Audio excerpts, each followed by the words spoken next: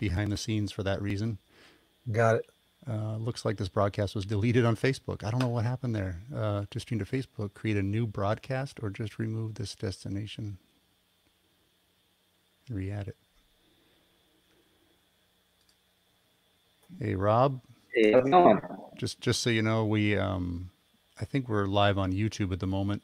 I'm doing pre-show behind the scenes because there was a little technical thing where it said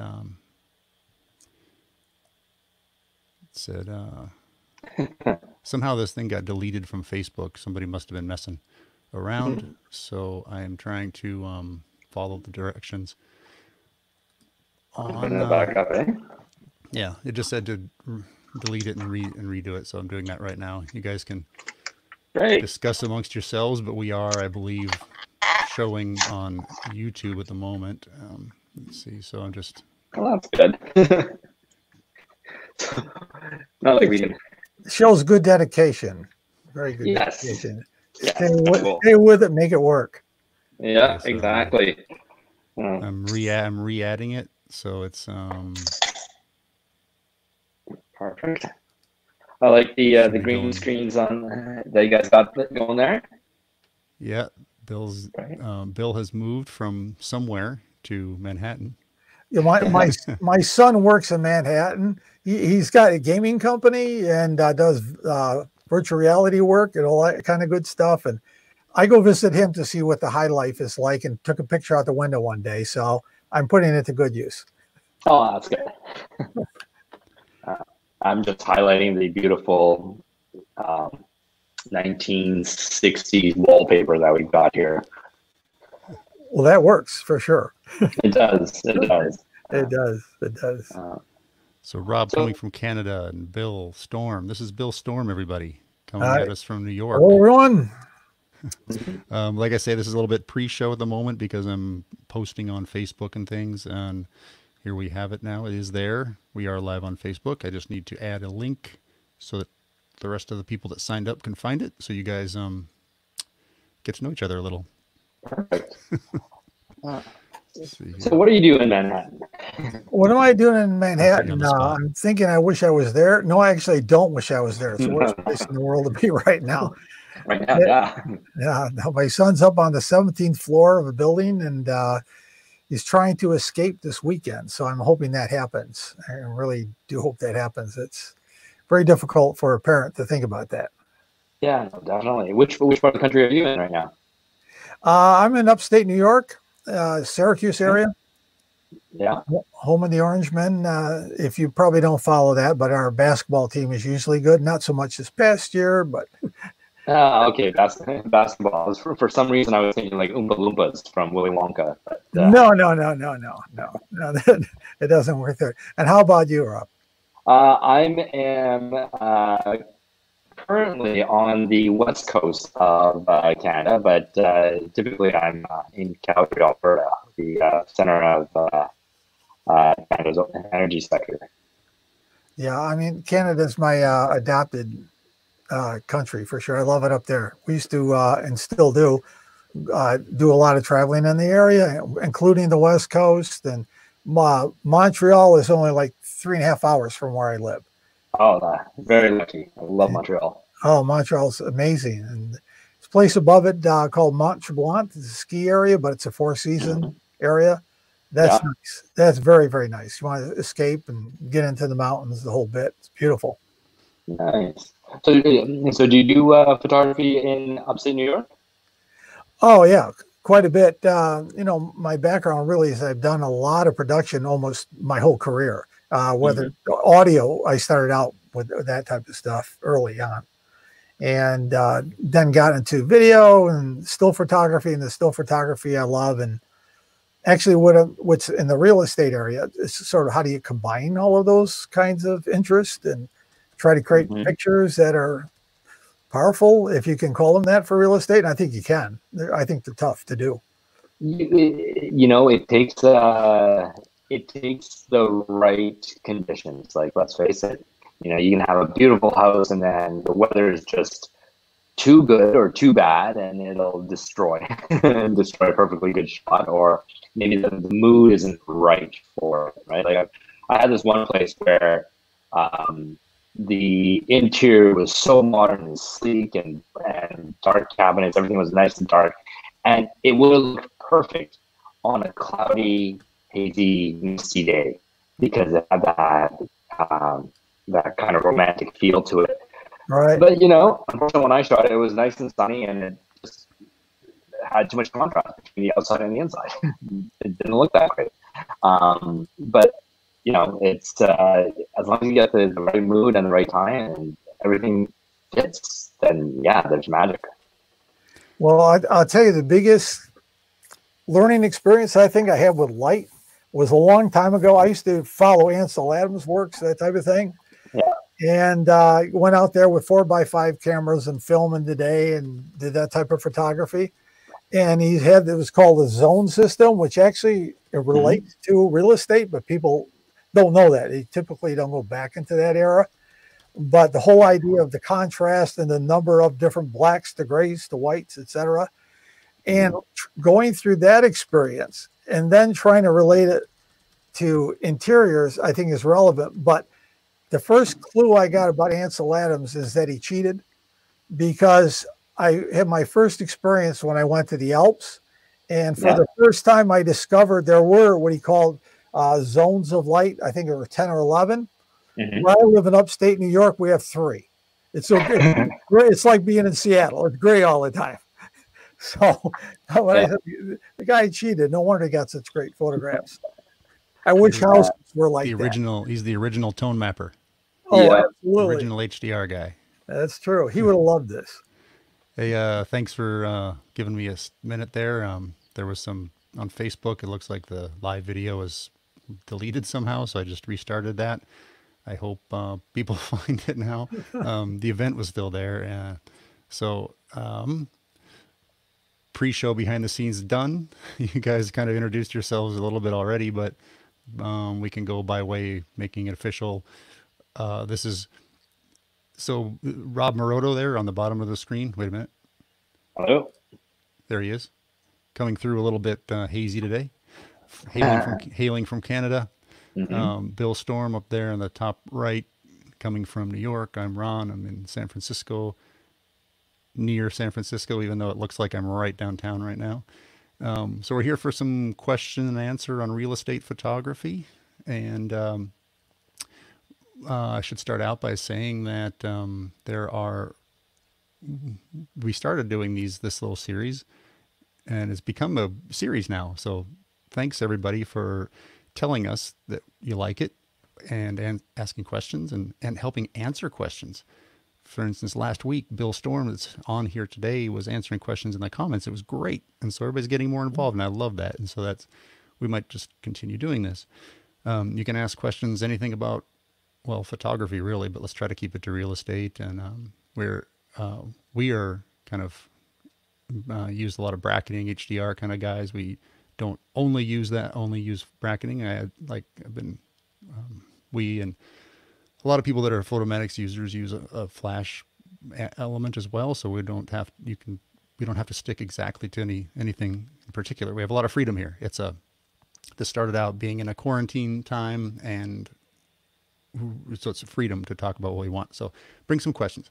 If you're watching, I put a link in the comments where you can pop on with us. You can come on one of the videos. There's room for up to 6, I think, but that's too many.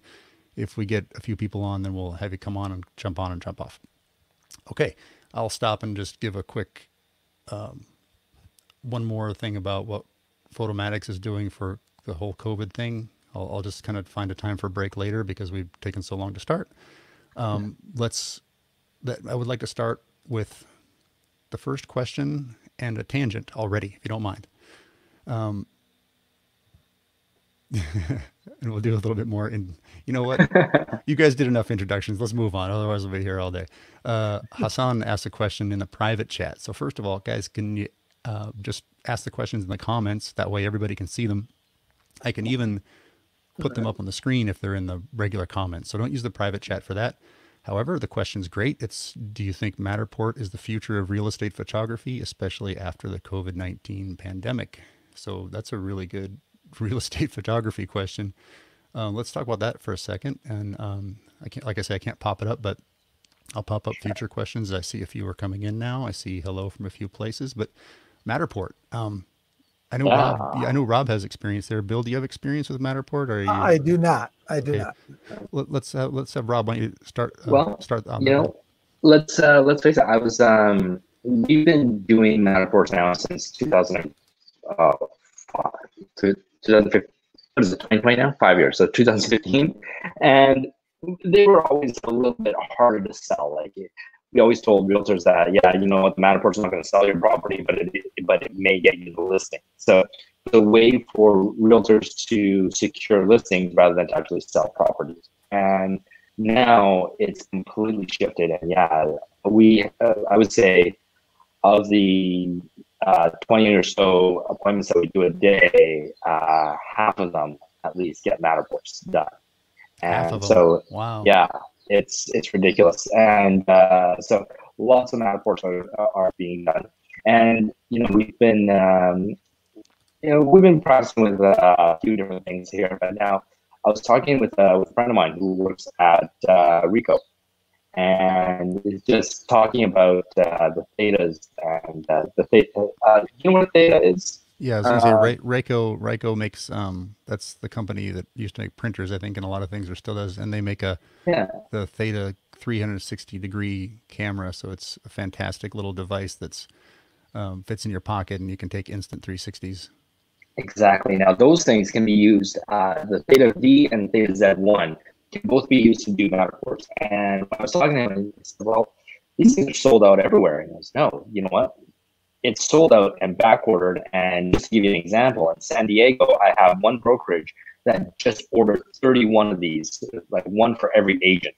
So the agency is actually getting the Matterport account, and then they're just giving these 360 cameras away to their agents and saying, "Go, here's how to do Matterports. Use your phone." Like, it's become so easy, so accessible, and so easy to use that, yeah, the realtors are even doing it. And so to answer the question, is it the future of real estate photography? I believe it is. I think it is going to be the new normal to have Matterports. But I also believe that the power of the Matterport is going to be taken away from the real estate photographers, and it's going to go direct to the realtors or their assistants, who are going to take out a little Theta V and do Matterports themselves. Because let's face it, it's easier to do a Matterport with very little photography experience. Hey, Rob, you're suffering from a little lag and low packet sending volume. Oh, am I? Okay. Do you have like the family watching Netflix or something at the same? No, yeah. Let me just change that to. I think we're getting most of it, but it's. Let's see now. Hopefully that's a little bit better. Essentially, I just turned it down from 720 to 480. Let's see what happens. Yeah. But I agree that Matterport now. That Matterport. Ron, I've got a question. That's not a product that I've had to work with. I'm also a broker, not just do with photography. Mm-hmm. And that's not something I've seen in our area whatsoever. Maybe a lot of the other people tuning in are not familiar with this, and so it might be helpful to actually, what's Matterport? Yeah, I was going to say, Rob, can you share that link again that we had up before? Of course. What did it start with? I might still have it here. Yeah, no, if you could, that'd be great, because I don't know if I have it on. Yeah, let me see if I can just. It was might have started. It was on last week, but yeah, I'll definitely get a link there for you. But Matterport is a 360 virtual tour program where it's neat. You get to walk through an entire house and see it. It's you get to navigate it, and you can use it even on something like Google Cardboard or the what was that one? The Oculus. Okay. The 3D goggles, and literally you can just look around and see inside of a house and move around like a video game. It's your son would love it for sure. Yes, I would think so. He's very much into the virtual reality stuff for sure. And we were talking with last week when we did this. We were talking with Dawn and Dawn Connors from Kansas, and she was saying that in Kansas they're making it so that every listing now has to have a virtual tour, which is exciting. It's interesting, sure. Shoot, I can't even seem to pull one up on my phone. Yeah, I'm looking for that one we had up last time on your site, and now I can't. Why can't I get there? Yeah. So the thing with it is that. Well, actually, why don't let's put a little pin in it, and we can jump on a couple other questions. Can you grab that link, and we can come back to that? Let me just take a quick look here. MatterPort is a cool subject for sure. Yes, Laura, we were. Where'd you go?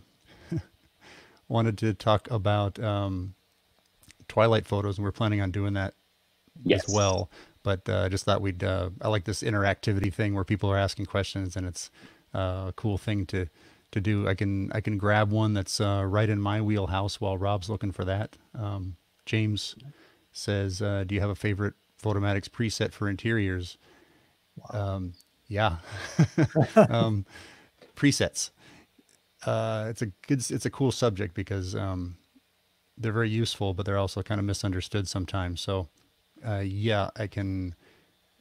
If I felt like this was going to come across really well on a screen share, I could show you something. But for Photomatix users, well, let's see. For instance, why don't I do this? Stand by for just a second. I was just going to load up.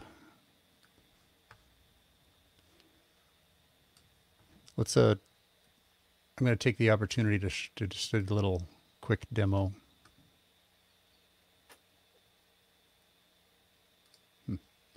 Let's see, share a different screen. Okay.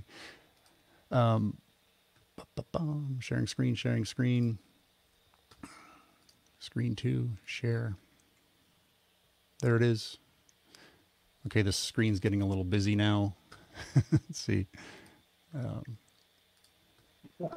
Okay, so I just pulled up a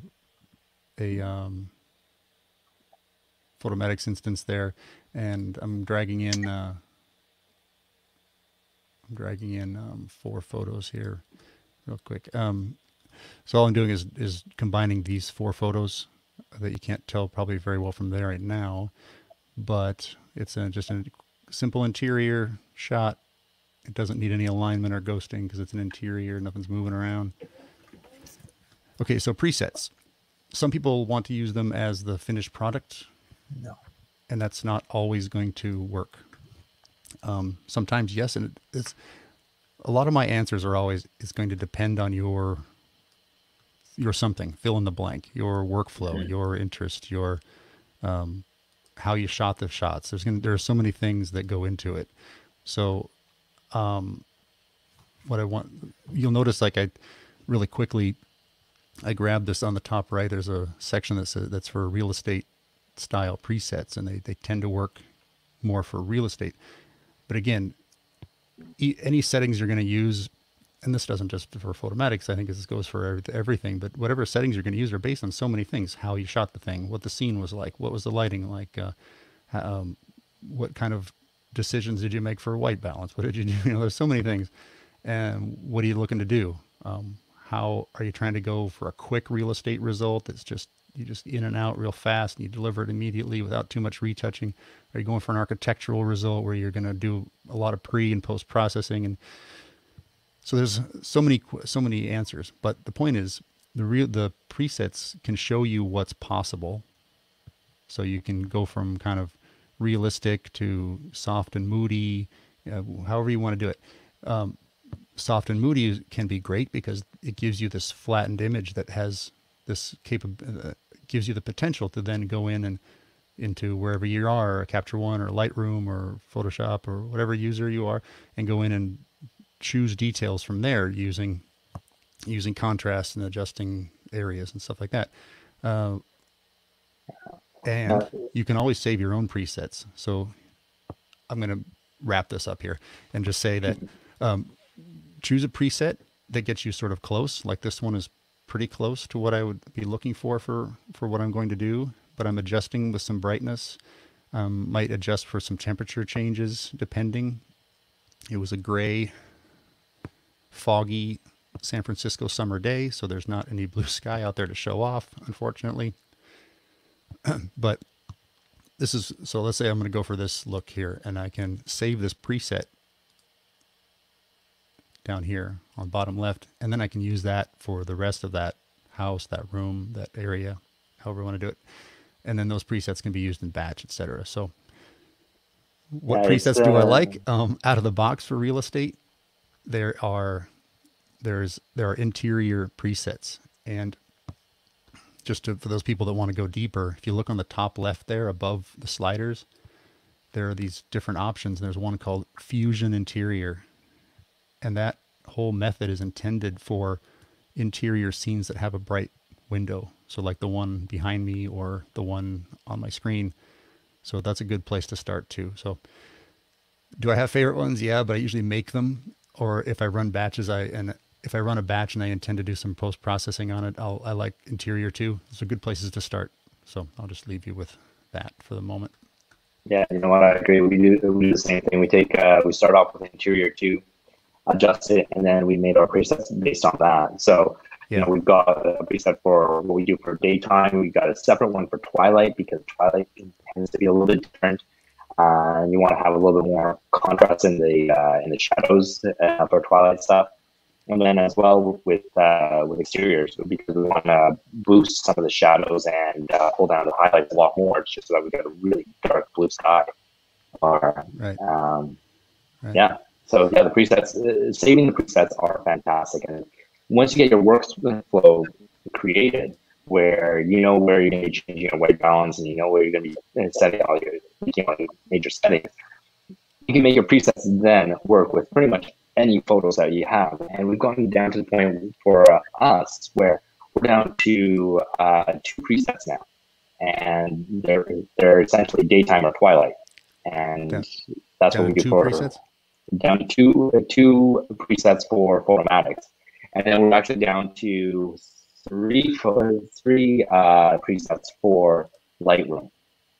So after we put everything into Photomatix, we then pull all that into Lightroom and then apply the presets from there for one for Twilight, one for exteriors, and one for interior daytime. I think the takeaway is, and I say this a lot, is that so many things depend, and you know where real estate photography is way harder than it seems. So most people probably watching understand that they have some challenges with real estate photography, and I always say us people in real estate photography don't get enough credit, don't get paid enough. I mean, it's a much more difficult kind of scene than people realize, and there's a workflow to it. So there isn't people will disagree, but I don't think there's a holy grail of automatic results at this point. Yeah, Ron, I kind of have a parallel to that. Part of my background, actually a big part of my background, is I was very heavily involved in research on preservation of media materials for many, many years. And one of the things we always had to worry about is authenticity of the image that we're trying to get. And when you try to get the authentic representation of a room, that is probably in my mind anyway, that's probably one of the biggest challenges in photography I've ever run across. I mean, you go outside, you've got all kinds of filters you can use, and it's more an aesthetic kind of thing. It's a subjective thing. And then you go into a room, you say, oh, this should be easy. I'll go and I'll click and I'll use my flash or something. It's anything but the truth. And the parallel with some of the stuff we used to do, for example, with audio preservation, is to try to understand if let's say all of us were rock stars, and we now we do our recording, and then someone in a preservation archive somewhere across the globe decides that your record would really sound better by the way they tweak it. And this happens all the time. I'm not making this up. This is true. It happens all the time. And you say, what on God's earth are you doing? I want my recording to stay with my recording, and to do that faithfully is far more difficult than tweaking some echo and all this other stuff that engineers put in. And we got the same thing happening with this. You want the thing that Photomatix really impresses me with is that is, as you said, it's a baseline. It says, all right, here's the shadows, here's the mid-range, here's the highlights. Here it is, and I'm going to give you all this to work with, but you're not done.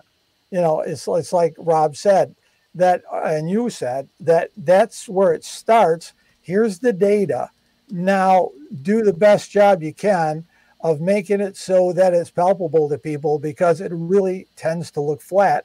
In my case, I tend to look at natural first, but boy, that's just the beginning. And I've used all the other types of settings too, to try to end with the product I like. And the other thing that we all agree on is being able to make your own presets. That's heaven.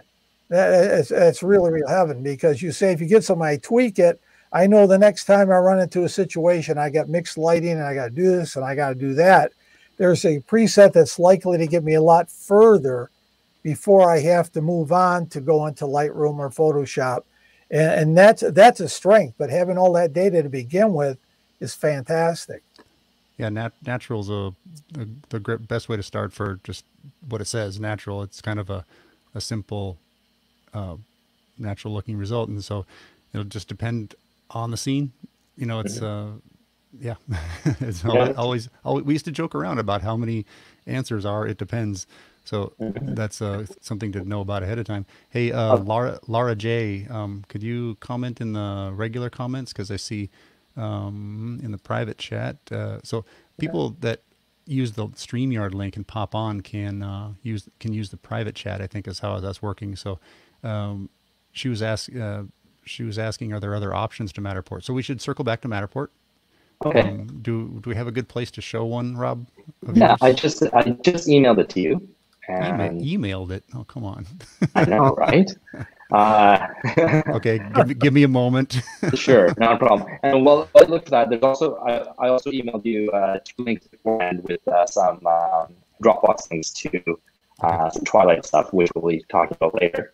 But just to go on the you know, just like what you were saying before, you're right. Like, we do presets for we run off of essentially 1 or 2 presets for Photomatix and then 3 presets for Lightroom. But you know what? It's like, I always get this like cooking.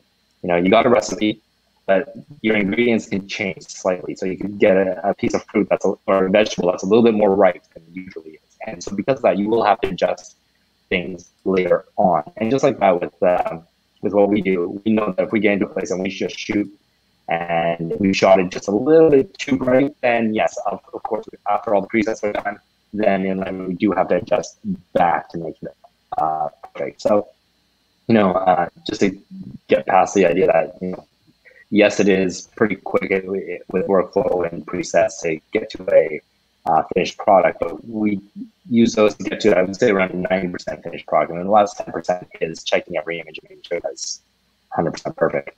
Yeah, I got a comment too on the MatterPort thing. Is I raised the issue earlier. I didn't know what it was, but let's see if I got it right. Because I think it's going to be relative to an attitude I have, I suppose. Video seemed to be a really hot item for a while, but a lot of people didn't really want to do that. The editing, it sounds like MatterPort could facilitate making that easier. But the whole point that I believe, at least, is that, you know, it's like a rock and roll song. The beginning of it, the first 10 seconds matter. And when somebody's going through an MLS system, that they're going to still see a still image. And to me, that first 10 seconds is where the beginning of your sale.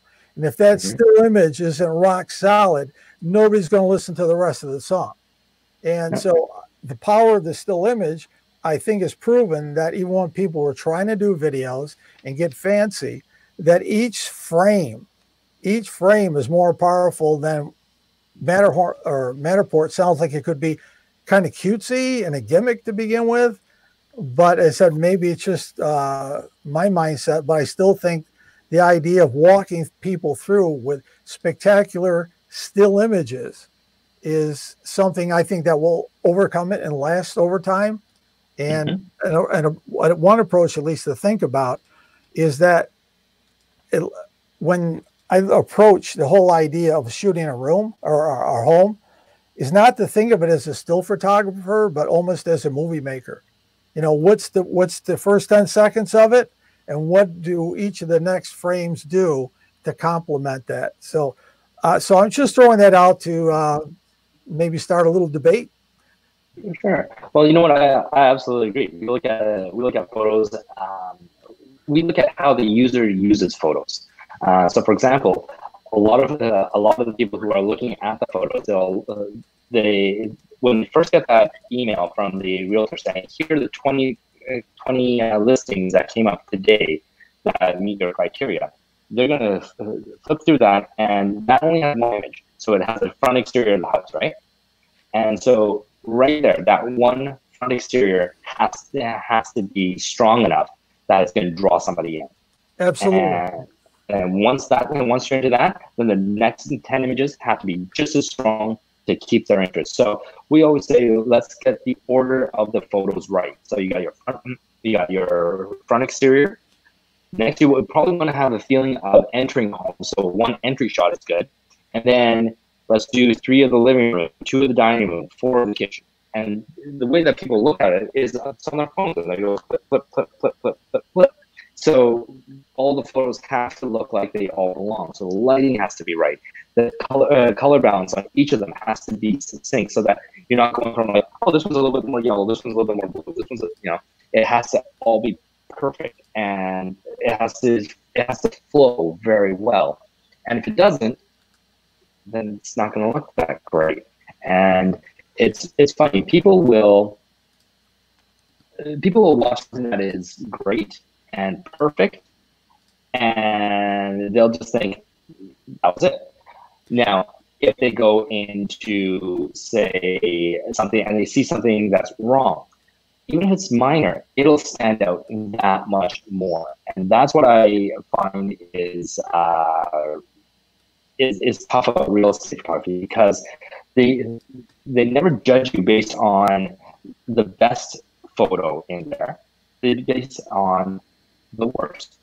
And to make sure that you have a great photo set, you have to make sure that every single one is at that same high level. And that's tough. Hey, Scott, we'll talk about computers in a second. Scott Chappelle, I think. Sorry, Rob, but I just pulled up MatterPort. I'll make a couple of, get my snide comments in here real quick. What's happening here is one reason that MatterPort and video, and frankly, what I do too, 360, kind of like a good photography version of MatterPort with less cool interactivity. That's what we're talking. What's happening is one of the problems is it's really kind of hard to show and kind of hard to get your head around and start using. And also, I found that video has usually been something that sounds much more exciting to the customer than it actually ends up being. So that's just real quick. They're just a little bit harder to get to than some great photography. I mean, it always comes back to photos, in my opinion. Now, I also think that, look what you guys can see this, right? I'm walking through this house quite interactively. It has such a great cool factor. When I figure out how to get back to the 3D dollhouse. Right down the bottom there. There it is. This makes it cool too. I want to let you talk, Rob, but you're breaking up a lot. So let me just take a couple more things about this.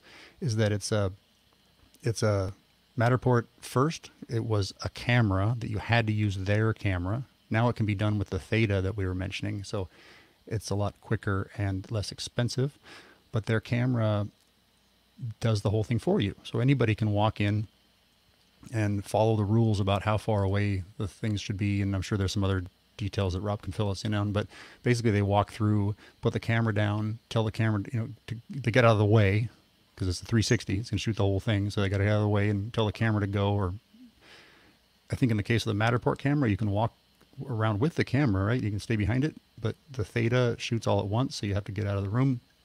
Anyway, you build this thing by shooting the photos, and the MatterPort service builds it for you. Did I have that about right, Rob? It does. And not only Layman's way? that, not only that, when you take the MatterPort and you're scanning it, the app will tell you whether or not you're in the right place, or if you have enough scans, or if the scan that you took is too far away from the last scan. Yeah.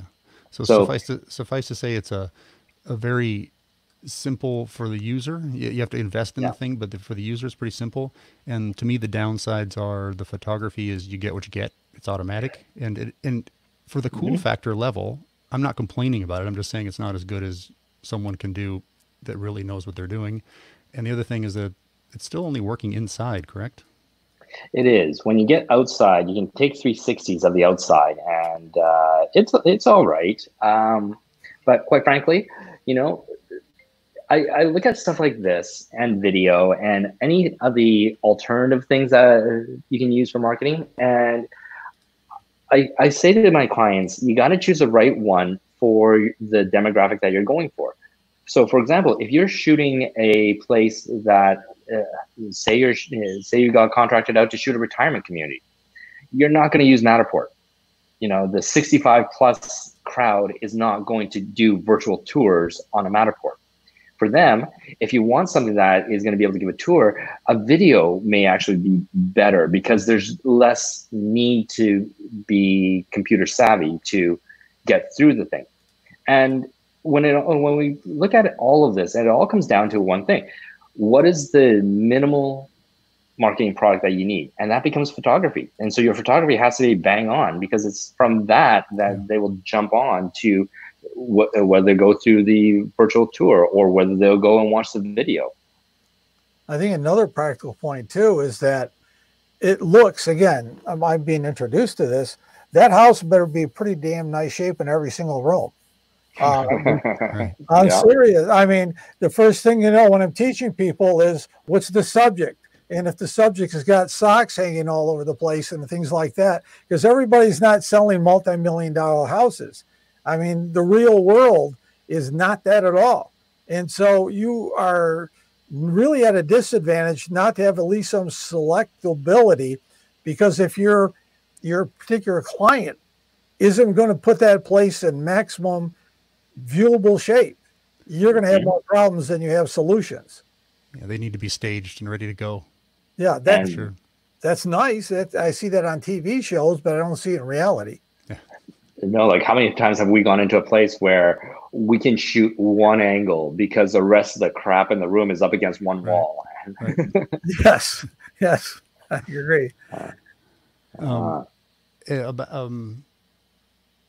Will is it Will Street? Or my top client just informed me that all third-party access to listings needs to sign a questionnaire and COVID-19 waiver contract. Has anyone else experienced this?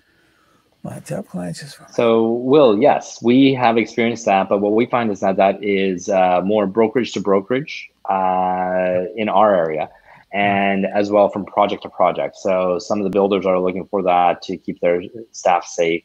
Some brokerages are instituting policies like that to try and keep their clients safe. But where we are, that's even happening in in the areas that are having restaurants and things opening up. Apparently, that same kind of thing is happening. Everyone's having to sign off and I think identify themselves and everything. It's kind of, I mean, it makes sense in some ways and scary in some ways. But so I think that's a general. Is it a reaction or a to businesses opening? I think they're covering their butts a bit. And I don't know, I suppose different places are calling it law or orders, where I think, frankly, if it were me, I think I'd cover myself too. If I had a restaurant or something where people had been previously closed. Yeah. It all, to me, I don't know. To me, I get frustrated with it. I've been going into live local stores and stuff very regularly all this time, and so I don't see the big difference. But I think I'm just guessing that's what it is. But if somebody knows, if somebody has some details, that's what we're here for. It's not just us answering the questions, guys. Shoot me some. And I should take a quick second to say a couple of guys that have been on and gal who've been on are out shooting today. Yeah. I was, let people know, come on if you can, and say hello, comment. They're out shooting, so this is great. I'm very happy about that. And if Wonderful. anybody that wants to share their current situation, if they're getting back to shooting, if they've been doing it all along, if they're going crazy, not working, let us know what's going on. Now, as well, to get back to Laura's point, maybe we should start talking a little bit about shooting and talking about the Twilight stuff. Yeah, and her question, trying to knock out some questions. Her questions are there other options to MatterPort? We talked about iGuide with Paul Menard one before. iGuide is a competitor, direct competitor, I think. But a great competitor, in my opinion, is get yourself a Theta and use MatterPort because it's a lot cheaper, quicker, a lot quicker, right, Rob? It is a lot quicker. The only downside with the MatterPort is that it has a monthly hosting fee. Right. And but whereas even that, do I remember right that iGuide is actually probably more expensive or no? it is and it isn't. It's so iGuide charges you you sound like me saying it depends. Yeah, well, the iGuide charges you by square foot, so it's 2.8 cents per square foot to do it, and that's in Canadian dollars. So I don't know what it translates down in the States, but it's 49 cents. So because because there is a per square foot cost, whereas a Matterport is a monthly hosting cost, you have to look at it and say, well, which is going to be more? Right. So, for example, if you have a say 10,000 square foot place at 2.8 cents a square foot, you're looking at $280 for your cost to do it. Whereas with a Matterport, there is no cost. It's just a monthly hosting fee. So for $69, you have 25 spots that you can use. So it could just take up one of those spots. Right. It's one of those calculations you have to make to see which works best for your business, right? Exactly. But if you're going to be hosting it for 10 years, well, then it might be better to do the iGuide, which is just a one-time cost, and there is no additional hosting fee. Well, that would only apply. That would only apply to a couple of your best samples, right? Because otherwise, hosting they're not gonna be needed terribly long, right? Well, that's what you think. So, in our economy up in Calgary, where oil is at negative dollars, and our economy is almost essentially all routed in the energy sector. Yeah, our houses are listing for 180 days, and some listings are going for 3-4 years. Like there's some rural properties that the benchmark is around 2 years, so they're up there. And the other thing is when we shoot these, we shoot them for realtors for their listings, and we also shoot them for builders and their show homes. So with a show home, they typically are around for around 2-3 years to sell the community out. Whereas, of course, the regular realtor ones, they're hoping to get it all sold within 6 months. Right. And one of the bottom lines too, and I know we need it really. I want to hear some of the stuff about shooting at dusk. But one of the realities, I'm a broker. And one of the realities I know we have a few thousand agents and not a very large area, is that the only thing these people want to hear about is how do I take a picture with my phone? And the thing is, I'm trying to migrate them. This is my job in life. This is what I'm trying to do. I'm trying to say that's cute, but and try to make them understand the fundamental principles of what it takes to take a really good shot and process it properly. And I think that's possible. But the whole idea of getting into high tech, I mean, psychologically, that would be decades to take that many agents in an area like we have and have even a couple of or 3 or 4 even adopt something like this. So while that is, it's nice, I'm really a techie at heart. I love this stuff. But I know it's not real. I mean, I'm not joking. I'm having a hard time getting people to use a tripod. Yeah. Even if they're using it I'm not kidding. I'm sorry. Yeah. I said, look, I even send out, here's the URL to buy a tripod and the attachment that you can put your phone on a clamp so you can keep the thing square. So all of this is nice, but that's the world I'm dealing in. It's so funny. I hear realtors shooting their own homes with their iPhones. And yes, the iPhone has come a long way. And we're actually teaching people how to shoot with their iPhones. But we're also teaching them to say, okay, you know what? Use these for the small listings, and use it for the foreclosures that you're not going to get much of a commission on, or the ones that are, that the tenants haven't cleaned up, the ones that the photography is not going to do much more to try and help it.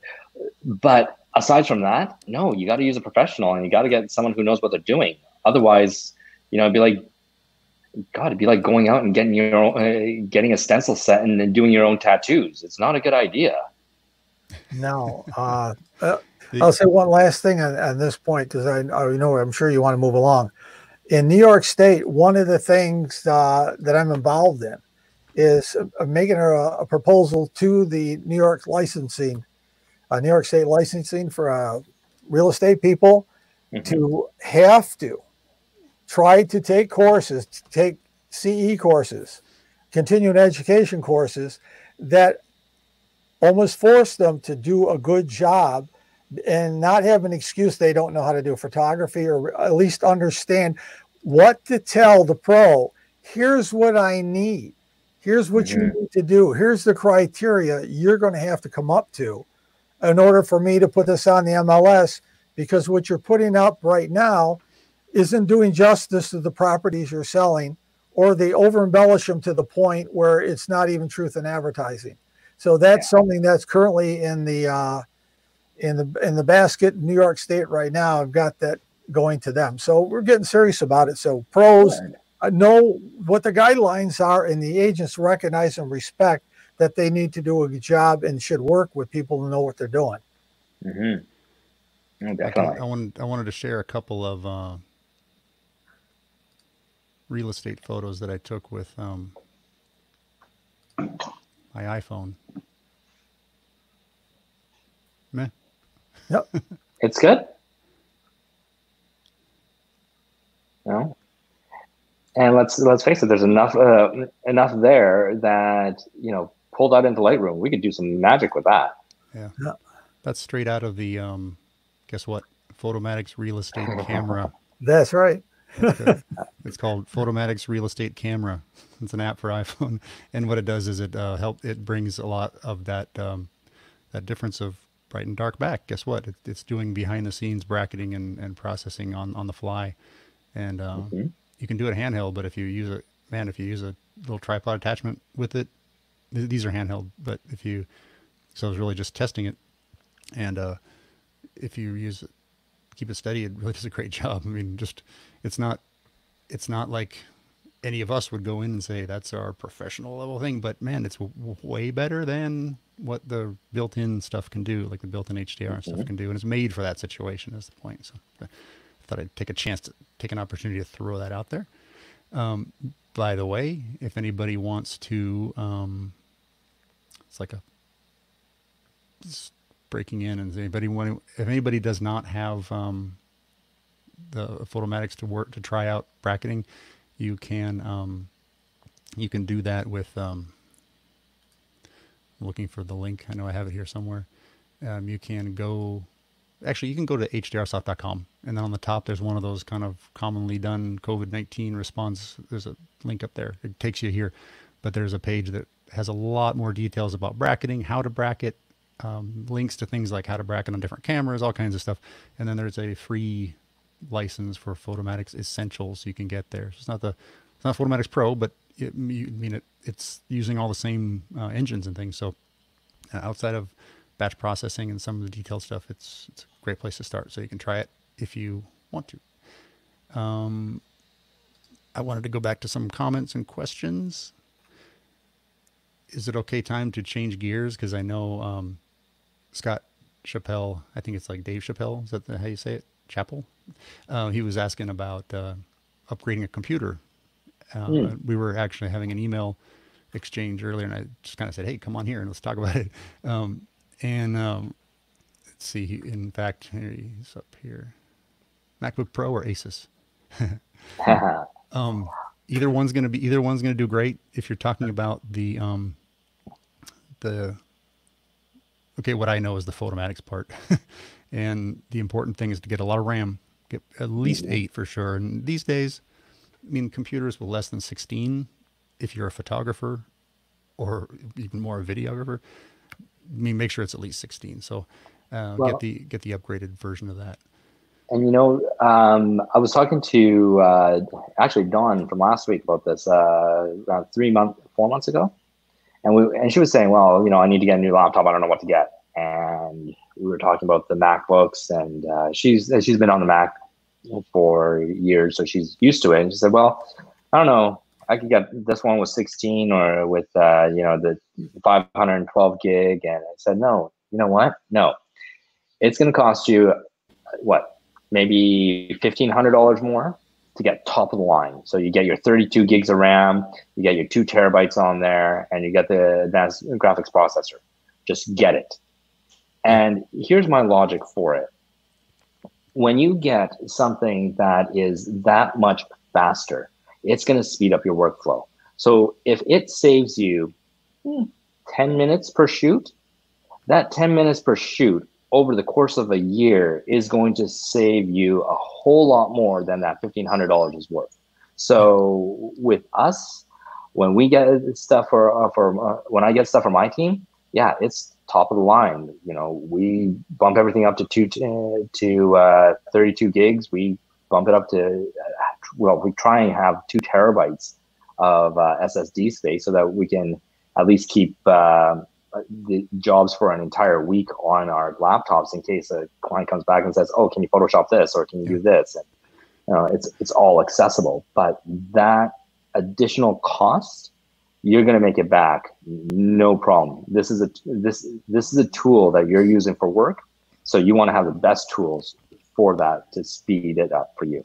And when you're busy working and getting equipment for that, it really frees you up to get really what you need. Because if you're just starting out and you're not working a lot, that's a whole different decision. So you can get a lot more, but one thing is you can get a lot more power at lower price going with some of those Windows machines compared to the Mac. Yeah, I'm running 32 gig memory on an Asus, and yeah, it's less expensive. And I think basically it's what you're used to as a platform. If you've been using Macs all along, that's where your head's going to be. I've always used PCs because I've always appreciated the fact I don't have to have special dongles and everything else to hook up to the Macs. Yeah. So I'm a big guy on making it easy. So my preference is, the Asus with 32 has been a workhorse. It's very, very good. Yeah, we're a good yin and yang, because I was going to say some advice coming from me is that get what you enjoy working on, because that's also going to be extremely valuable over time. And for me, and again, I'm just like cameras. The equipment is amazing. So if I use one camera, it doesn't mean I don't like another one. And the same thing is, I highly, highly prefer my experience on Mac.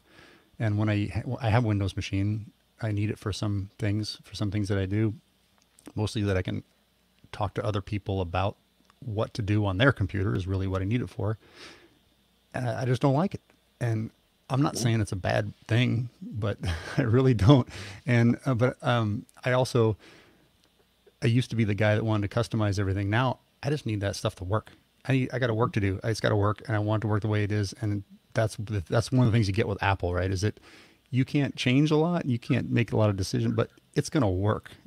So we're going to have a fight, Ron. I think the newer PCs are pretty reliable. They figured out how to put viruses in Macs too these days, so we're good. Yeah. But the virus thing is nice to not have to worry about but you kind of do. You still have to be smart. If you're opening up an email with an attachment that you don't know, then I'm sorry, but you shouldn't be using either Mac or Windows. But it's just a preference thing. And like I say, I'm not telling anyone that they should have a different preference than me. What I'm trying to say is that if that works and you enjoy using it, that's a huge, huge value that people don't put in. That you might see down the road is when you enjoy sitting down at that computer and you don't fear anything, or you just whatever works for you. And I guess that's what I'm getting at. So use that in the value thing too. But I've never spent better money than getting an SSD. So back before they were all more common, Oh, yeah. make sure you're using SSDs because they're so much more reliable and so much faster. SSD, hard drives. yeah. What does the SSD stand for again? No. It's solid state drive. Solid state drive. Thanks. There you go. So no moving parts is the point. Now, I will say there was a point around 2 years ago that we were about to switch over all of our computers to Windows machines, and my staff said no, we're happy with the Macs. But the only reason that we wanted to was because Windows Surface laptop came out with the touch screen, with the pen, and so you could edit on your screen with a pen. Yeah. And take that small device with you. Yeah. Oh, it would have been fantastic. But my team said no, we like Apple, so we stuck with that. That's one thing Apple's really way behind on is the tablets are a different operating system. It doesn't run the same. It's not Mac OS. No. It's iOS, and that's for better and for worse, I guess, but mostly for worse because you can't just use all the same things on it. People don't understand that. So that's one of those great things about Windows is that Surface. Take it with you. It's a tablet. Love it. Yeah. Thank you. You made my point, Ron. I appreciate it. I did buy an Apple iPad Pro though, just to make you guys happy. Oh, those things are fantastic. No, like I said, I'll never like go to bat for Apple and say that they're so much better or but I just prefer it. That's all. Okay. Like I say in cameras, I have Nikon and Olympus, and that makes me, and I'm very proud of making this up. That makes me polycamerous, by the way. And if I was given or decided I was rich and want to change to Canon, and I decided that for some reason, or Sony or whatever, I have no problem with that. It's whatever works for me. And I love my equipment. I've used Canons on projects when I was working with others and love those too. So the same way, you just got to decide on the ones that works for you. That might have to do with what you have access to someone that close have Canon lenses. It's a good reason to get a Canon, because you can swap stuff around. On the other hand, watch out if you're like a married couple, for instance, or something like that, and you both have one camera system, the same camera system, and you start competing for those pieces of equipment for certain given situations. So watch out for that too. Yeah. So that's a lot about computers, right, Scott? Yeah. You know what? Costco will take anything back for any reason. For any length of time. Oh, any length of time? So I'll tell you a quick one. I went to Costco years ago. I was broke, getting started, and I had a project. I needed a 64-bit system. So the guy at Costco said, after I asked him a bunch of questions over and over, he said, listen to what I'm saying. You can bring it back if you decide you don't like the color. We'll take it back. He got tired of me trying to be sure enough. Yeah. I used it for the project for a couple of weeks, brought it back. And so anyway, I'm not suggesting everybody does that, but the thing is you can try them, really get a really good trial, and then you can bring it back. So I think they know most people won't. So I don't know. That's a good thing. Costco's probably not happy about it. Yeah. Who wants this one? What is favorite city? His favorite city. Now, is that a photography question? Is that I don't know. Well, what's the best? What's your favorite place you've been for photo reasons? For photo reasons? Photographically speaking. A city or a place? Yeah. City. City, Kyoto, Japan. Really? Yeah. Nice. The back streets are just phenomenal. I was there before I was too much into photography. So long ago. I gotta go with either Prague or maybe Chicago. The street photography and architectural and just fun and. Yeah, I'll have to head down to Chicago once all this is over and the restaurants are open and things are back to normal-ish. Yeah. in a couple of years. Walk around all day and get some Chicago food. But I lived in San Francisco for so long, I kind of should include that. But I just think of it as normal. But it's a great photo city. Clyde says Indianapolis. I know I sound like a homie here, but New York City is pretty nice. Yeah, for sure. Yeah, for New York sure. is nice. Yeah, for sure. I've had some photo walks there that have just been, but again, like Chicago, it's not only about the photos you get, but the interactions you have, and you're just Right. out there with, I don't know, it's a whole different experience. All right, Ron, we've been at this for an hour. Sorry. We told our people that we were going to be talking about Twilight. Let's do it. I want to thank everybody for asking questions to keep us going, but Twilight, yeah, let's go. All right. So I think was it? Oh shoot! Was it Lana that was asking about that earlier in the comments? It was, yes. I think she was here last week, and then I think Perfect. she came back for that reason. All right. So Laura. Sorry. Yeah. So Laura, yes, we are going to start talking about Twilight photography. All right. Now, Ron, do you do a lot of Twilight as well? No, very little. I've been asked from time to time. Yeah. But it's been a while. I was looking for samples, and I don't really want to show anything because again, real estate photography for me, doing a lot of it has been a while. Now it's more working with other people that are doing it, and I mean, I have my thoughts on it, but I thought I would let you start it for sure, and I can either ask you or offer some mine. Now, did you get my email from earlier? I couldn't find any email from you. No way. Shoot, I sent it to your HDR soft one. Let me try and get that link. Sorry, my computer is actually farther away from me than it should be. Okay, so let's see now. Text message me. I'm. Oh yeah, I definitely do that. I'm trying to keep things closed on the computer just so I don't have too many slowdowns. Gotcha. It's working really hard on all this video and everything. Gotcha. So the thing with Twilight, my Mac is being challenged, but it's also like 10 years old, so I feel okay about it. You know what? If you can keep it going for 10 years, maybe not 10, maybe seven, I think. Copy link. Let's see now. Let's send you that one first. All right. Oh wait, Laura J is. Oh, Laura, I'm sorry. When you were Laura J, why didn't I even notice that was Laura J? Oh, sorry. Too many things going on. Okay, so I just texted you a quick link. This is one of the shoots that I did a couple of. I don't know. I wanted to Dropbox and look for anything, and I pulled up these two samples. So that's the first one there. That is what we did for a realtor a while back. Okay, and then this should be coming up. It's just taking a little. Sure, and then the second link is one that we did for a builder. Now, when we do Twilights for real estate, for realtors, we tend to try and provide anywhere from around 40 to 70, sometimes up to 100 photos during a Twilight session. Now, you can imagine Twilight is shooting an interior when you got all the interior windows as being blue.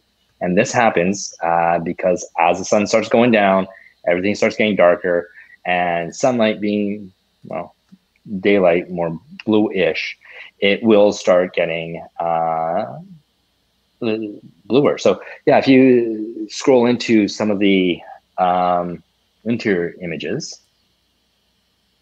you'll see what I'm talking about there. So you see how the windows there are blue.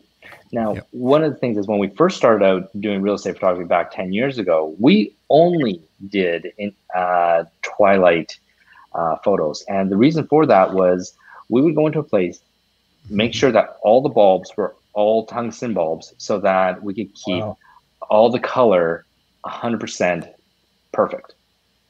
Now that we've moved on and gotten to this day and age of where you can't avoid seeing mixed lights, we've had to change our processes so that we can color correct better to make sure that all the colors are still right. But this kind of look with the blue light, blue windows. Oh top negative shots. The sorry, Ryan, I'm going to get to your comment just in a bit there, but for us here in Calgary, what we find is that the things that you see outside of the windows for 75% of the year, Those are it not doesn't tungsten, look. are they? The lights in there, they might be. Really? Okay. Yeah, might be. No, they look like they're 2700 LEDs. Yeah. But for the most part in Calgary, you don't like to see what's outside because we're northern. We have, the leaves fall off the trees here in September, and it turns into this brown, beige, gray exterior really quickly. And so for 75% of the year, we don't have anything outside the windows that really looks that great in a lot of places. So to get these blue windows to kind of hide some of that stuff outside is great, because otherwise, like for this photo here, you'd be looking out and you'd be seeing the side of a garage that is all gray, and the roof is going to be, there might be some snow on there, there might be some dead leaves on there, and it's not going to present very well. But when it's nice and blue like this, all of a sudden, strategy. It looks nicer, right? And so I have a lot of clients that have pretty much made this Twilight look their signature look for all their listings. And that differentiates them from everybody else out there. And it's a nice look. Now you're only shooting one house a day at that time. I mean, one photographer. Yes, one photographer, one Twilight per day. So because of that, we do charge that out at a premium. And what's the amount of time you have with that light? We have around 20 to 40 minutes, depending on the weather. And is that enough time to get an exterior as well? Yes. Because I know that when I have done exteriors, it was a bit of a waiting game, and I probably spent, minimum of 20, 30 minutes. A lot of it was waiting just to get that one moment where it ends up being one shot. But I guess with experience, then you can really dial that down, right? Yeah, and so when we do these, we've got a strict schedule that we have to adhere to, and it is we will arrive on site half an hour before sunset, and then official sunset time, like published time, or are you just eyeballing it? No, published time. And when you ask Siri what time sunset's at, right? Yeah, take half an hour before that. We get on site.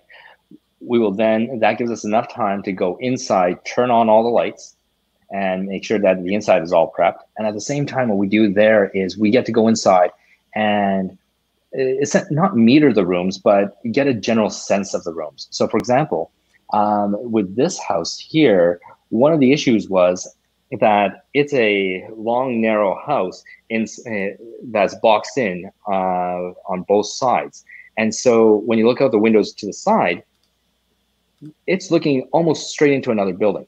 And because of that, you're not going to get it. There's no sky there. So that part's going to get a lot darker, a lot quicker. Same as if you were looking out the backyard, and if it was wide open and so all you saw was sky, it would stay lighter than say if it was full of dense trees. So what we do is we take that first little while to walk through the place, take a look outside, take a look at what the view is, and try and judge how bright that window is going to be for how long. And as well, we also look at the lights and say, okay, well, this place here has really brightly lit, or this place here has one lamp in the corner that's going to put out just 60 watts. And we judge that because the key to getting this kind of blue window is to be able to match it so that the outside is roughly around a stop to 2 stops darker than the inside. Mm-hmm. And you will get that kind of look. I'm still stuck on the having all tungsten lights because. Well, that's what we used to do, but now we just color correct it. Yeah, okay. Now we just color correct. You would go in and change fluorescence into tungstens, and. Oh yeah, because remember back around 10 years ago when all those curly compact fluorescents were the green choice, and they were horrible because they cast this really bad green hue over everything. Right. And so we would go in and we would tell the realtors and the homeowners to change those out, and most of them did. A lot more depression in the world during that time, huh? Yeah, but now it's a whole lot easier. We get to do this without having to do that, which is fantastic.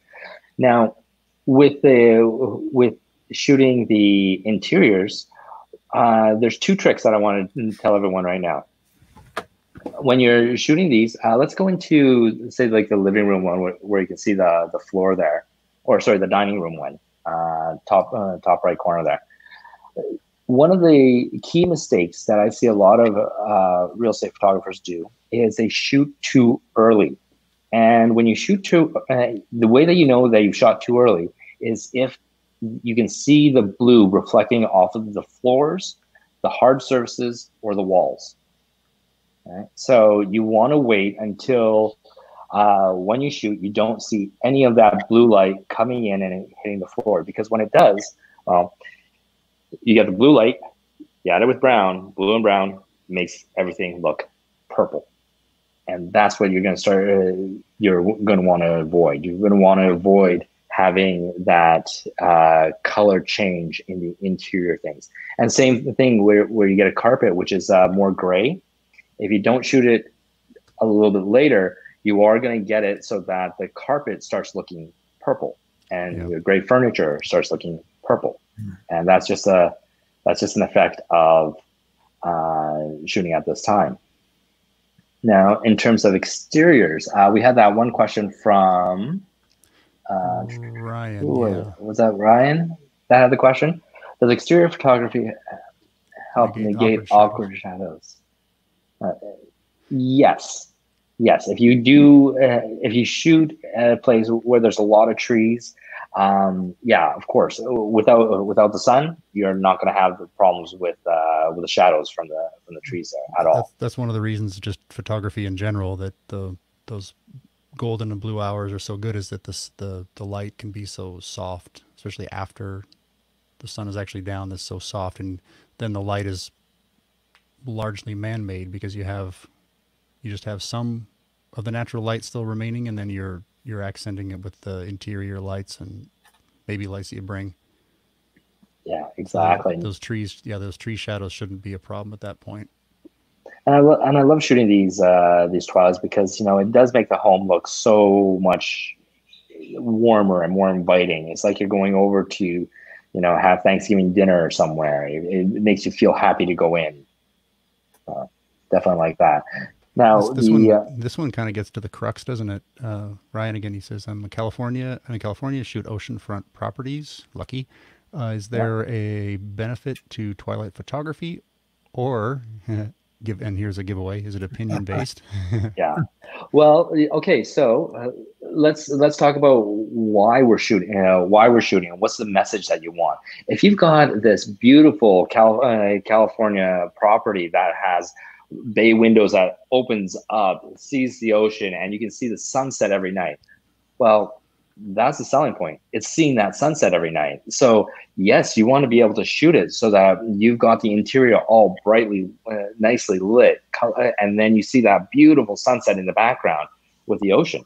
I think, it's there would be a huge benefit to that. And the other thing is this: when we look at twilight, when you shoot anything twilight, what it does is it shows what the interior lighting is like.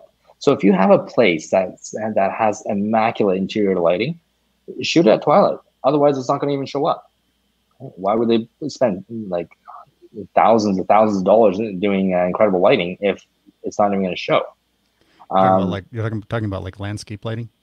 Landscape lighting, and then just interior lighting. Like we've seen places where, for example, they put accent lighting underneath the lower cabinets in the kitchen, or they put spot lighting throughout the house, or art special lighting to light up the artwork, stairwells, and architectural features. Like there was one place that we shot where it was a huge place nice big wooden beams all across the ceilings, and then they had accent lights in the beams to shoot up into the cathedral style ceiling. It was beautiful, but you can't see that unless you have shoot it at Twilight. Right. That's right. So it's not. It's actually showing. It's actually showing a detail benefit of the house, like, that has value. It's showing things it wouldn't show otherwise. That's a good point. Most of us, I think, we think of it as just kind of a hero shot that makes it look. Guess what? In that great light, it looks its best. It's not a big, not complicated to realize, but that's true. You're showing things like those great lighting they put around the property outside. Yeah. Yeah. So now this one here is that Santa's workshop, or no? Yeah, this is a show home that we shot for a builder. They with us, the deadline for the awards is in January, and so last minute they called me up, and this is probably around Christmas, and they asked me to shoot this show home, and I said, well, guys, when was this built? And they're like, oh yeah, we got everything done last summer. I said, we could have gotten a beautiful shot of the exterior back then, but that's why it's all snowy. It's we had to get it last minute. It's really cool. It's a unique one too. But once you go in, so just to talk to Ryan's point here, like you see that sky there. Imagine getting your oceanfront property with that kind of sky in the background. That's gonna be killer, right? Yeah, and there's commonly it's really getting common to replace the sky nowadays, isn't it? It is, and we do it. It's simple, but really, I don't know. I still like the natural look, because there's certain things that you can't. As good as a photographer, as good as an editor as you are, you're never going to get it perfect. Like, for example, with the sun going down there, how that little bit of orange light is now illuminating the side of the house, you're not going to get that. It's not going to be natural. The other ones I like, actually, if you're in California and you're shooting the front of a house and you've got the sunset reflecting in the windows, that's going to look fantastic. But you're not going to get that unless it's real. And how often? The time I recommend that being done, again, my whole thing is not to falsify stuff as much as possible. Or, matter of fact, not falsify, period. But in the area that we live, and I said it's very overcast a lot of the time, and I think that's really to the detriment of the houses, because they're not like that all the time. And so I don't think it's bad practice if you have to make to put a blue sky. It's just that's not fair to the seller either. Yeah. But your point in trying to do the perfect cut, it's certainly not trivial. Yeah, I've only used it in, again, San Francisco summertime, which for anybody that doesn't know, that means fog. So that's the only time I've used it. Otherwise, I'm a big believer in not, because, in fact, that's one of the reasons, real estate photography, a lot of times you have to be there when you're allowed to be there, or when you can fit it in your schedule. That it's part of that real estate business. And when you don't have the best light, that's one of the reasons that I use for bracketing, that I can get a decent sky most of the time. And as long as there's a sky there, even if it's not the best hour to do it, I can still get a decent sky. But the only exception is during fog, really. Yeah, no, exactly. So here, to Ryan's point, click on that top right image there. Top right. Okay. Yeah. And so this is as good as a sunset gets where we are. You're not selling Calgary very well. No, it's people are going to move to Saskatchewan instead, right? Well, I don't know about that. Or I mean, what I'm saying, Saskatoon. I mean, yeah, it's the Paris of Canada. Come on. Oh yes. But yeah, you can get a beautiful sunset in the background, and that'll definitely help sell your properties there, because it accentuates the view. So my question for both of you then, how often is the Twilight shot on the shot list? Like, and I know, Bill, you're working with people that are probably more about real estate business than photography, but still. Is that commonly on the shot list? I would say no. No. Again, it's our circumstances. I guess the amount of sun we get, the sky, pure sunny days is fairly rare. But we do get some beautiful fall weather and some beautiful sunsets too. And the idea is to take advantage of that whenever you can. And that's certainly if you, there's a lot of apps that tell you where the sun's going to be, when it's going to be. Yeah. You should use them. Definitely should use them. And it makes a huge difference in the shot you end up with. Right. We could, so yeah, Bill, it's your first time that you joined Rob and I. We tend to keep going because there's questions, and can you tell that we just like talking about photography? So we can kind of call it any time that you guys want. But I just thought I would finish with some of the comments. Hey, before we get back to Ryan's one, because that's another one that would probably go for a while, is Laura in the private chat. Laura, keeping it private, huh? Should we not be telling her name? Maybe she doesn't want her name said. I'm curious how you get 70 photos in 20 to 40 minutes. Okay. So there's that second nugget that I was going to tell you about. All right. So my job, keep you on track. Yeah. So it's all about math and timing. So for example, if you're doing these five, and I think we sort of touched on this last time. If we do 5 shots, 5 exposures at one or two EV apart, and we're shooting at ISO, say 200, you're not going to be able to get this done. And that is because the amount of time that your shutter is open is too long. You're just going to run out of time. Could you say that? Could you say that again? You're talking about like the longest being a couple seconds, right? Yeah, because if you've got 4 second, 2 second, 1 second, 1/10 of a second, and 1/25 of a second, right there, you're going to be standing there for around 15 seconds, just waiting for that shutter to finalize. It doesn't sound like very much. But when you're doing 70 photos, and if you want to do 70 photos in 20 minutes, then that 15 seconds is huge, because you also have to think about the time that it takes for you to move from one space to another, to set your verticals, and then to shoot again. So what we've done for this is we've actually said, taken a look at it and said, okay, well, how many shots does the realtor need? And if it's a realtor, we like to give around 70 photos.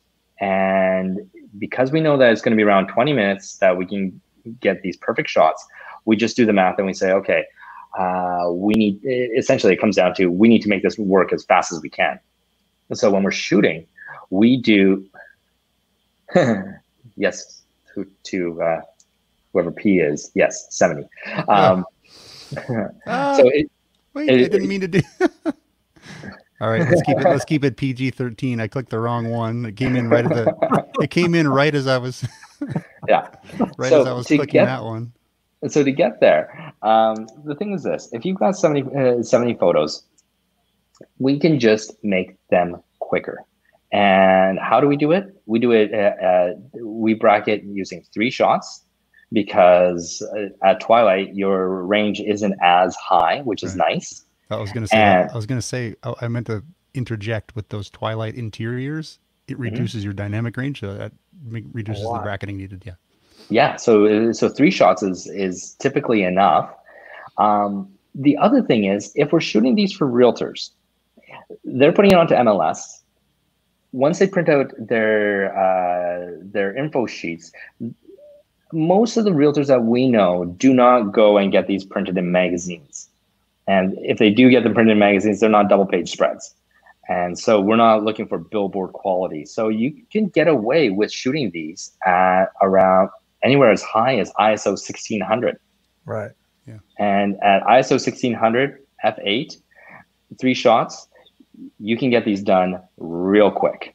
And so essentially we would set up our tripod, and actually here's another trick.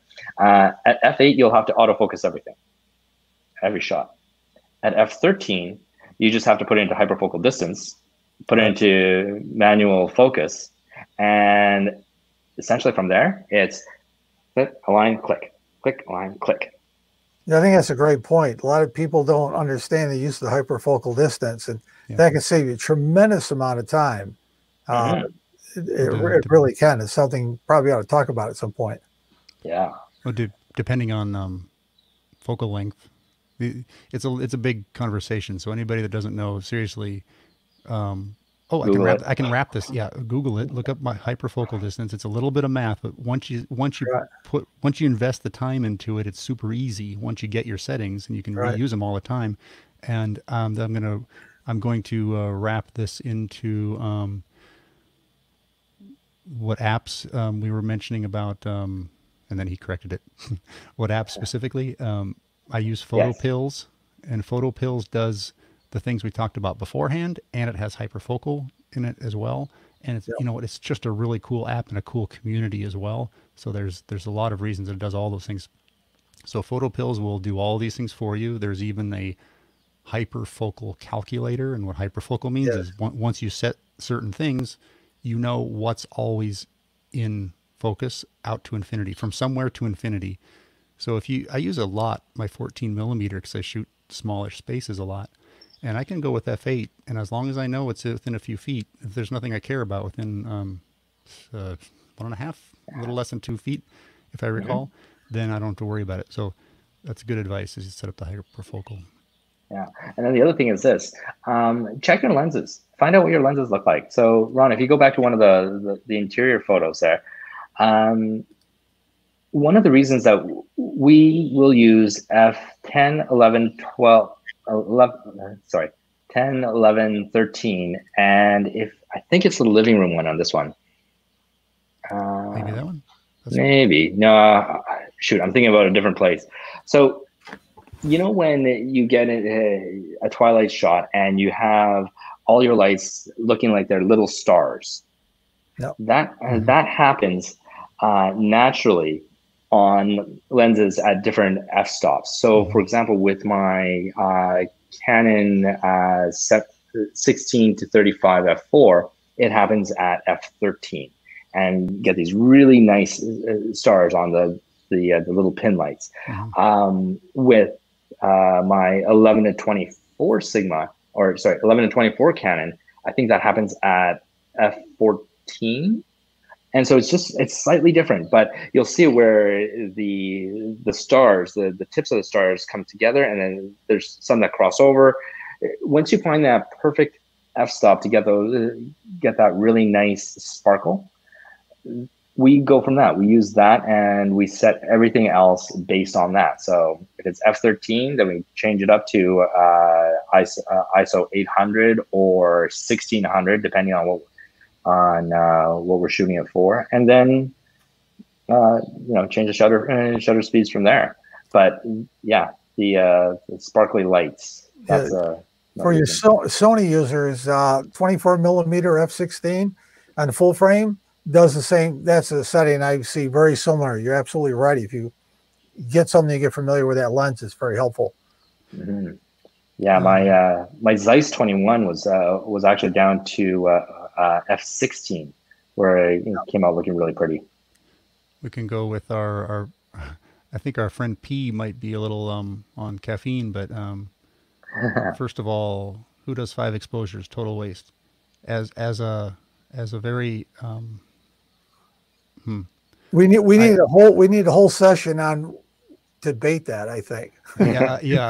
As somebody that has a lot of standing in this area, P, I disagree, but again, like computers, like cameras, you got to do what you get your results for, right? And he so that's the way I shoot, because I want to cover the full dynamic range, which often takes that on interiors with a bright, sunny, ocean view or something. But on the other hand, he's doing 3 brackets, 2 spacing with a flash one, which is a great way. I know a lot of people do that. That's a really good one, and it goes back to one of, I think it was Ryan's questions. I don't know if I popped it up, but he asked, if it's recommended to turn on all the interior lights with all the color differences, and because of the different kinds of light sources, and using a flash shot is a good way to help manage your color. And again, we can do a whole talk on that. All right. So there again, I'm just going into the fact that there's so many ways to do things, and P is really sure about his way, and I guess that's cool, dude. But it's also good to recognize other people get great results in different ways. Yeah. So I just want to see. I don't have the private chat up. Did we answer all of Laura's questions there? Laura, do you use Flash at Twilight? Yes. And you walk around with it then, right? Yes, we do. So you're part of it is just we carry around all the equipment that we need for multiple reasons. Like there's been places where we've gone into where they don't have any lights, and we've gone to a Twilight shoot and there's not a light in the place, and the switch on the wall is connected to a plug-in in the corner, and there's no lamp. Right. Okay, so now you're talking about, first of all, the time issues we've been talking about are out the door, because you're talking about having a lot of time, and you're talking about having equipment that can work wirelessly in a pretty decent amount of distance, and you're going to walk around and real quick, again, another whole show could be on this, and I've seen whole shows on this, by the way, on like f-stoppers, for instance, but they'll walk around and they'll trigger the walk around with a, because there's only one of you at a real estate shoot, right? You're not going to take a crew. So you're going to walk around with a wireless flash, and you're going to be firing the camera remotely, and you're going to be in the scene many times with the flash, your lighting areas. Then you go back and spend quite a lot of time putting these things together and masking out. So it's a big deal. Oh, yeah. That's what I'm saying. Yeah. But, we still get all this done with, one, we can do all this with one on-camera flash. So from an exterior? Exterior as well. Okay, again, I'll disagree, but I guess if you're so close to the property, but when I've done this, and again, I'm not the big experienced one at it, so I'm just giving my opinions, okay? But I've solved that with bracketing. Oh yeah, no, we definitely use a bracketing as the base. But the throw of the flash, I think you'd have to be so close to the property that I don't know if that would work. But again, let's do another talk on that sometime. Yeah.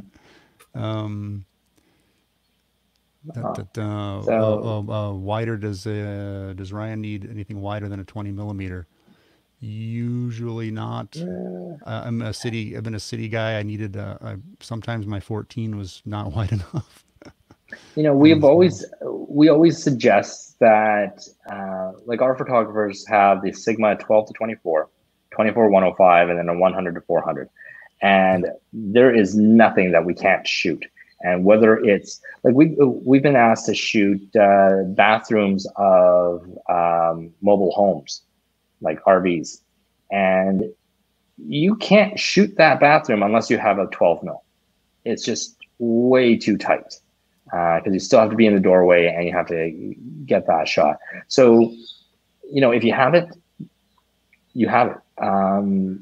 Do we use it all the time? No. My standard shooting range is going to be around 20.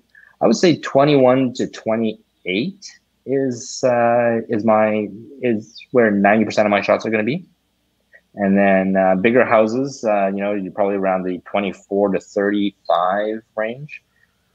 So my approach, the way I like to look at it, and I've got some samples of it, the wider you go, the more distortion you're going to get.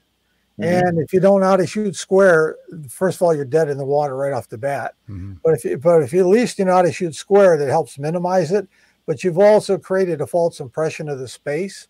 And the techniques that I tend to want to use is I talked earlier about the idea of when you are doing real estate photography, don't think of it as a single shot. You think of it as a multiple series of shots that can show a bigger space, but do it more like a videographer might. You're creating a full movie. So 24 mil for me usually covers it like 90% of the time, because anything I've done before with that, you end up cropping it, and a lot of the examples I see on the MLS systems are so distorted and then if you crop them, then to try to straighten them up later in software, all you do is you cut off everything they distorted to straighten it up again. So you wasted all your time with a wide angle lens. For me, my personal opinion, I think you could do just about anything with a 20 millimeter. The toilets are a pain. I agree with that. That's very, very difficult. But I have a personal preference that I approach it. And so for 20 millimeter, I'd be real happy with that. And up. 24 to 28, that's moderately wide and moderately honest about the space. Mm-hmm.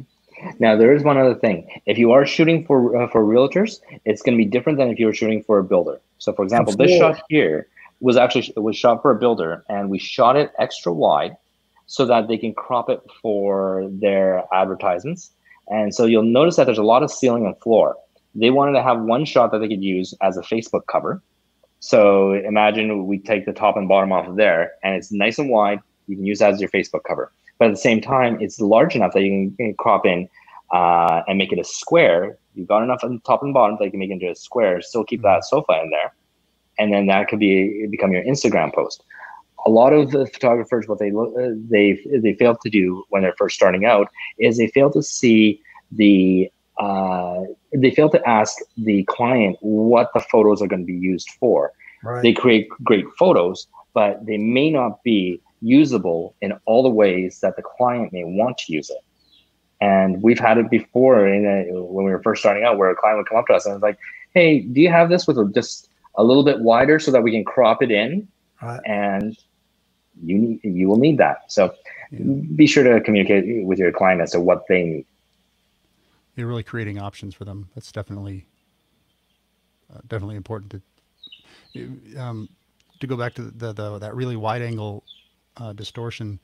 It can be taken care of now if you know, as long as you know what you're doing, and like Bill said, shoot it level, and but be careful, because it does also distort in a different way. Is that it makes a place look bigger than it is.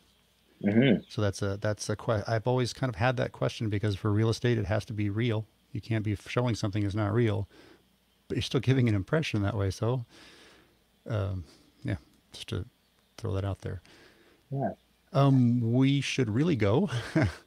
Oh, geez. Yeah. I love that. Sorry, go ahead. Yeah. Yeah. Geez, an hour and a half already. No, we don't need tilt shifts anymore.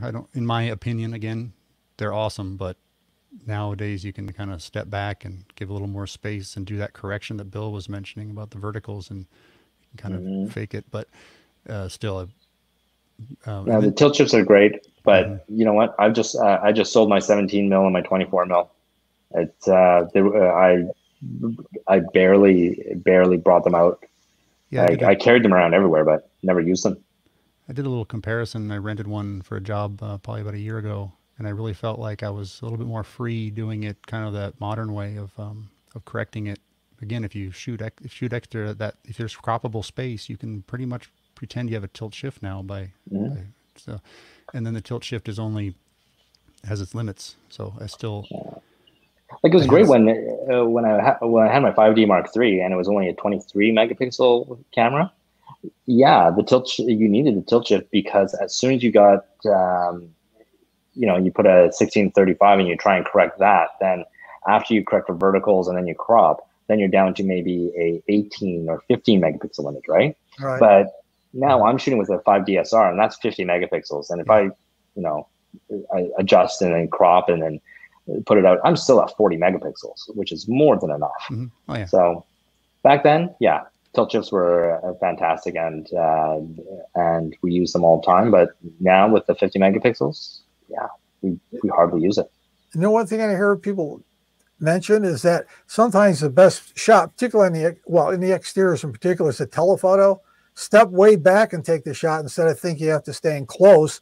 And you say, "Oh, I have to have a wide angle lens." Actually, that's a mistake. If you could go back further and have line of sight of a property, you got a much, much better opportunity of getting that thing straight up to begin with. Given the space to do that, you have less distortion with a longer lens, and yeah, it's definitely a good way to go. We do that where we park our car. So typically, what happens, like, you got a house, you got the front yard, sidewalk, and you got cars parked all along the road, right? So here's a trick that we've done is we actually double park our car on the other side, and I've got an SUV, and so I just climb onto the roof of my car, and that way you're over the other car, and you shoot from there, and it's a great look. As usual, Rob brings in. Well, I'm sure there's others, but since this one is new for me, I'm making it my pick for the price of admission advice of the day. Yay. I agree. because I provide value. I mean, I guess I don't need to go off on tangents, but that's a really good one. So what you're doing is solving a few problems by you're getting up above, so the other cars are out of the view. Plus, you're getting higher to help with that distortion issue, because let's pretend it's a tall building for a moment. Say it's a few stories.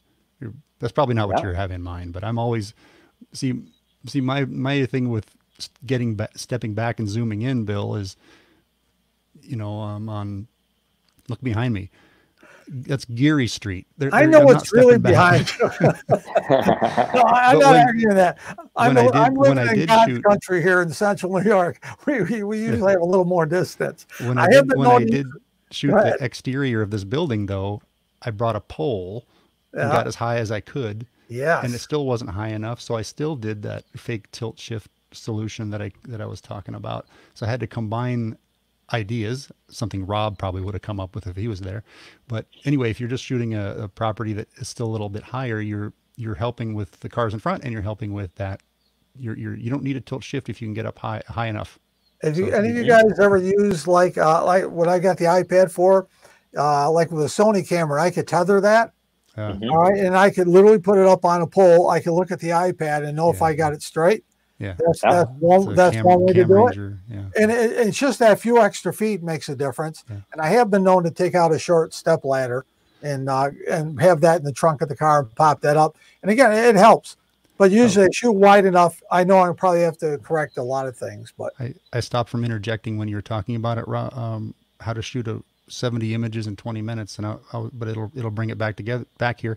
The reason I cannot shoot a house in 20 minutes is because I spend 15 messing with the darn Cam Ranger. It's just disconnect. So that's my reason. But I like to go low tech whenever I can. I like to have a wired remote and not deal with all that, but you need it sometimes. And so anyway, that was I love it, but I hate it at the same time, With that, should we just need someone here to push the stop button? Sure. let's call it a week, and we'll try this again next week. Good stuff, guys. Thanks everybody for commenting in there. I saw a couple people trying to pop on and join us on the video, but it wasn't working. I saw a few devices not connected coming on and coming off and trying. So thanks for trying. We'd love to get some more people on to join the conversation. It can just be for a second. You don't have to commit to hanging out. Up to you for next time. And I think we are going to try to make this a regular thing. I think Rob and we're going to anchor this for a little for an hour. And I'm thinking Fridays, midday on Fridays.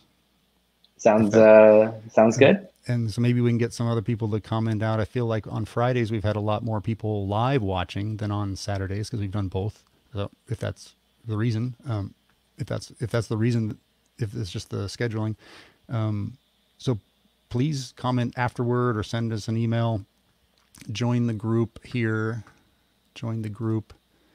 I'm such a rookie at this. Join Facebook group there, Photomatix HDR. It's brand new. So you can be one of the first. Whoever joins can be one of the first and kind of set the tone for and what as kind well, of group it's going to be. If you guys have any suggestions as to what you would like to have us talk about, by all means, let us know beforehand, and we can start thinking about it. And we promise next time, if we do have a topic that we're going to talk about, we will start talking about it sooner than an hour in. The audience can hold us. The audience can hold us responsible by commenting and saying, "Dudes." Yeah. And hopefully, it's not always dudes. Yeah, you can hold us responsible there. As we're doing this, it really started out really for fun and for sanity during the quarantine, but it's staying fun. So we can stick to a schedule if we need to kick it up a professional notch. All right. Yeah. All right. Thanks, guys. Just really quick, I'll put up where to find Bill, and it's Bill WSRE. So WS. Yeah, William Storm Real Estate. Oh, of course, William. Okay, at Gmail, and Calgary Photos. No, CalgaryPhotos.ca. That's right. You can find Rob. You can find me best places on that Photomatix HDR group. You can find me supported HDR soft just for my own work and outside of the whole Photomatix conversation if you want, or within it. That site I'm kind of building and just all the different stuff I do, so it's kind of where it's going. You can find me there. So hopefully see you guys on Facebook on the comments, and hopefully Friday if you want to, anybody wants to get into this next week. And thanks, gents. All right. All right, cheers. Have a good week. Thank Take you, care. everyone. I'm clicking on end broadcast. Adios. And broadcast.